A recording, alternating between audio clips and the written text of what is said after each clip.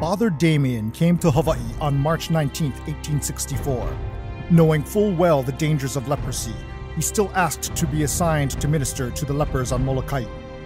Father Damien arrived at Kalaupapa on May 10, 1873.